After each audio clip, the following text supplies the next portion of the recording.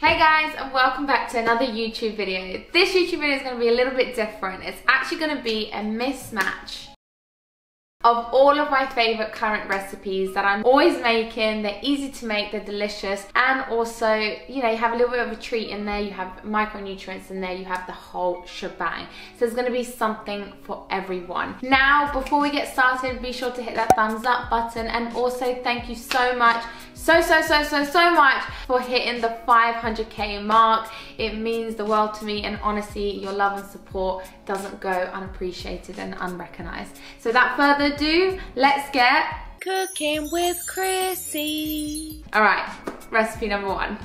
The first recipe we're going to be making is protein pancakes that are going to taste like chocolate fudge. Now, these are easy to make and they are so delicious, and they always come out right. But if they come out wrong, I'm sorry. So what you're going to need is you're going to need your blending thingy. I'm using a NutriBullet. You can use whatever blender you got at home. You need 1 cup of oats. You're going to mix it with a little bit of water. By the way, everything will be in the description box, so don't worry too much if I'm talking too fast and you're missing something out. Then in here, hi buttons. In here, we're gonna add 1 egg. I'm gonna grab a medium egg. It depends how many you're cooking for and how many you're making it for. I'm just gonna make it for myself. Sorry, Sasha. Wow. Oh. So then we're gonna be adding 1 whole banana in there. If you are vegan, you can actually mix in some flax seeds with some water to replace the egg. And if you don't like banana, you can replace the banana with Greek yogurt or avocado. Top tip. So then in here, we're gonna add my Woman's Best chocolate fudge protein powder. This is it, chocolate fudge brownie. This is still available on the Woman's Best shop. Thank you so much to everyone who's bought it. I can't believe it. You love it and I love you, so thank you. Then we're gonna mix everything together, and that's gonna be your mixture, pancake mixture. Do you see how easy that was? Obviously I prepped everything prior, right, to look a bit more professional, but it doesn't take that long. Oh my god. Oh, it's not fitting in. Right, let's cut it a bit.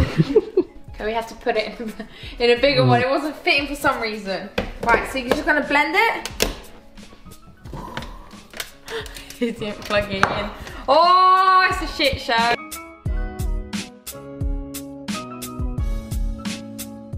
Then you're gonna grab a non-stick pan and you're gonna put it at like a medium heat. We're gonna add some coconut oil, probably like a teaspoon.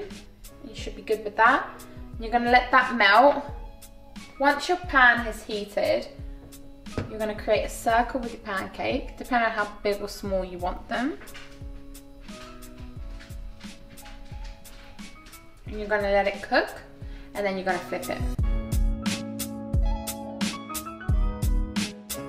The other thing I do, and this is something I love doing, is I grab a bit of dark chocolate, and because it's like super warm right now on top, I just grab a little bit and I just let it melt.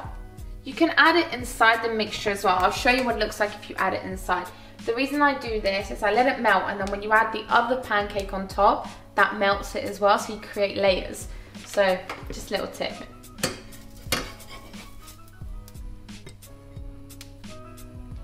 Now, if you add it in the mixture, all you have to do is just simply pour the mixture into the pan.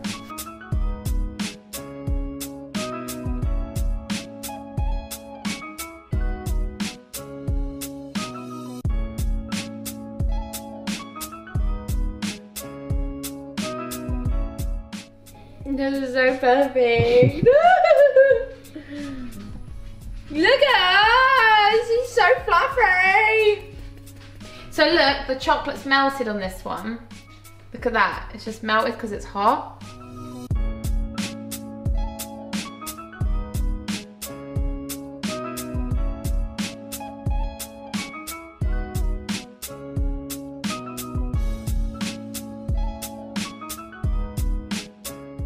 Moving on to recipe number 2.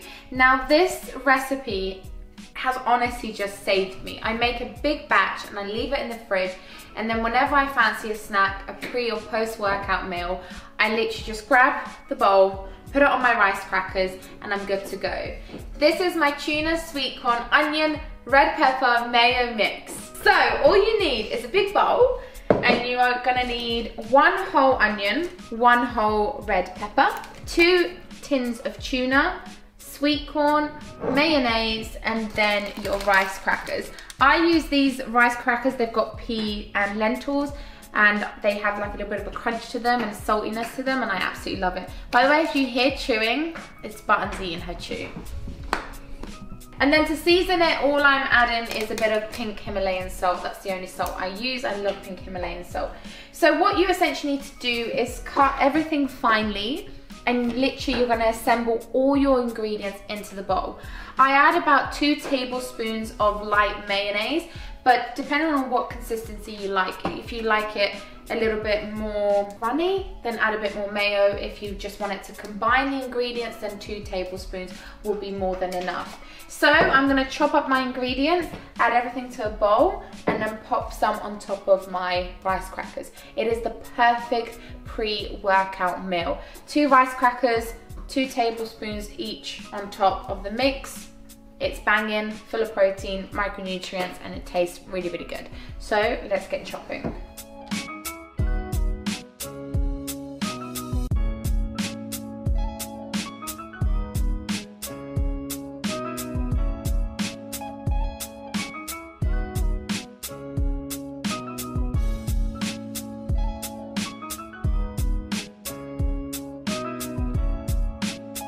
So just add everything now to the bowl.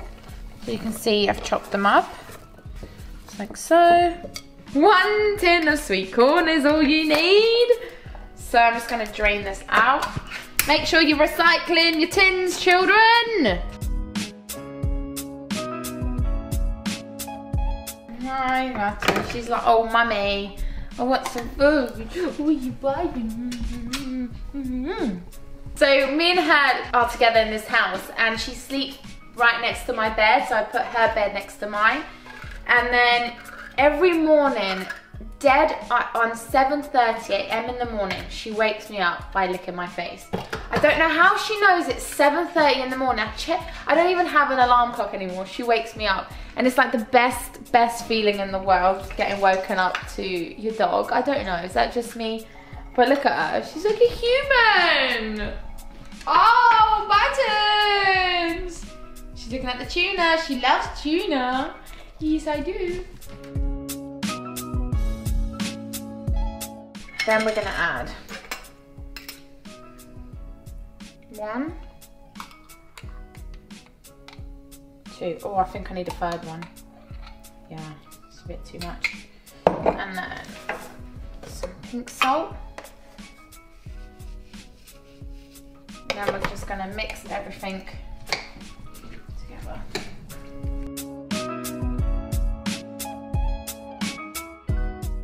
Then you have 2 rice crackers here, and then all you're gonna do is add a bit of your mixture. By the way, this mixture you can add with cold pasta, you can add it into your sandwiches, you can add it into a wrap, you can add it into pita bread, you can put it on top of a jacket potato.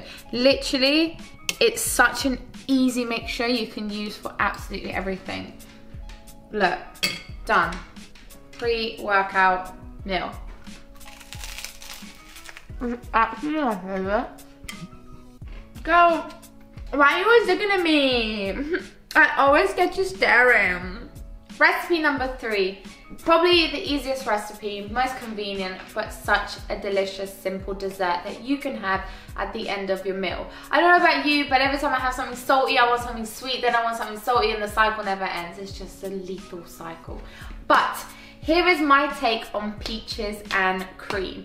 Also, FYI, every single brand that I have here, they're not sponsored, everything's paid for by myself. It's just brands that I like, convenient, find them in the store, they're good to go. So, what I'm gonna be using for my base is coconut yogurt. I absolutely love coconut yogurt. I actually prefer it than normal yogurt. It's just me, just preference, but you can use normal yogurt if you fancy normal yogurt. So, coconut yogurt. I'm gonna add 3 hefty, right, 4 then, tablespoons. I'm going to be adding some granola. This is called the Palo Foods & Co. I actually really like this granola. I think they did a banging job with this granola. So yeah, if you have it, try it. It's a bit dear, not gonna lie. It's a bit nuts, but it is what it is.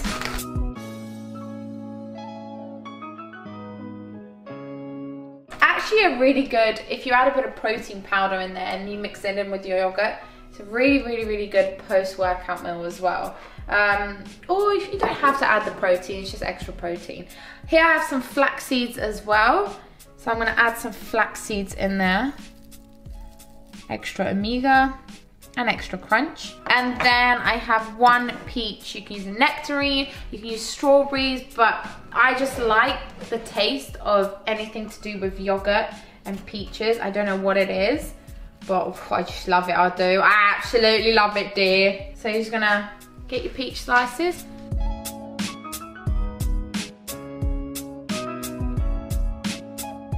The final thing I'm gonna be adding is some honey. You can use agave nectar or whatever floats your boat. And that is my take on peaches and cream.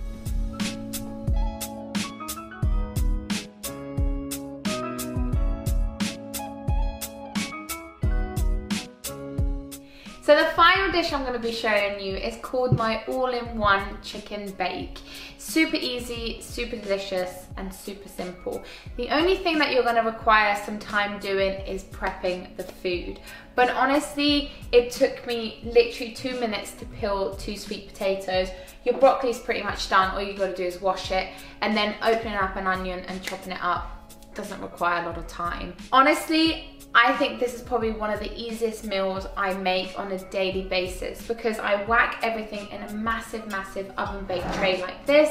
I put it in the oven on a low heat for about an hour and 30 minutes, and everything is cooked thoroughly, everything is delicious, and then I can take some of the ingredients to work with me when I'm heading to the Tuna Sculpt office. So honestly, there's no excuses. You need to stop making these really just like, I'm gonna say it, crappy excuses to why you can't eat well. I know you can eat well. It's just about investing a little bit of time and energy and effort into what you're putting into your body.